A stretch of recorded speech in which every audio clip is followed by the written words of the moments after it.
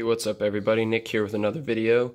So I went to use my wheelbarrow today and realized that my tire was flat. So I hooked up my air compressor to it and you'll see it's not taking any air, and I can run it until the compressor kicks on, but you can see it's completely and totally unseated. So I'm going to show you guys a quick little trick today that I learned a while back. It's a little bit dangerous, but if you know what you're doing and you know how to be careful, then it will work. So stay tuned. Alright, so as you might have guessed from the title of the video, we are going to be using propane to reseat this tire. And I have here a little propane torch, and it's got a nice little trigger ignition. So you just turn the gas on with the trigger and then pull it down the rest of the way, and the torch comes on. So what I'm going to do now is I'm going to put a little bit of propane into this unseated tire here, just like this. You just stick it in past the bead and let some air or some propane go in.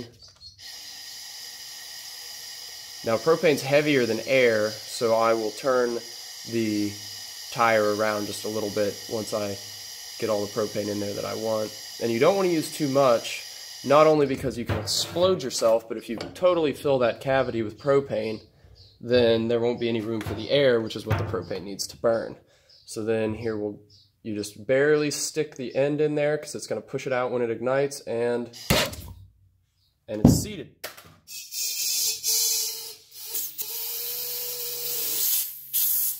Uh-oh, my stem came off. You want to be very quick as you go to inflate once you get it seated.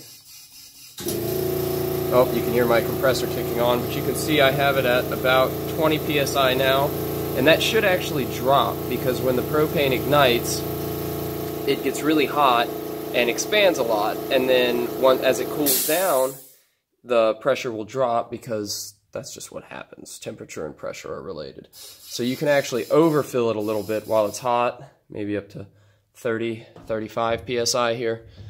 And it's now holding air perfectly. Feels nice and firm, nice and round. And that's it. That's the least dangerous way I've thought to do it. You can do it using like lighter fluid or starting fluid, but with propane, the reaction happens so quickly that there's little risk of it continuing to burn after that initial woof of the flame. And so it seats the tire perfectly, and you either want to be quick to get your attachment hooked up to pump it full of air afterwards, or go ahead and just have it attached already, and it'll work 100% of the time. That's it. If you guys liked this video, if it helped you out, leave a thumbs up. If you didn't like it, let me know why in the comments down below, and please subscribe to keep this channel alive and to see more videos like this.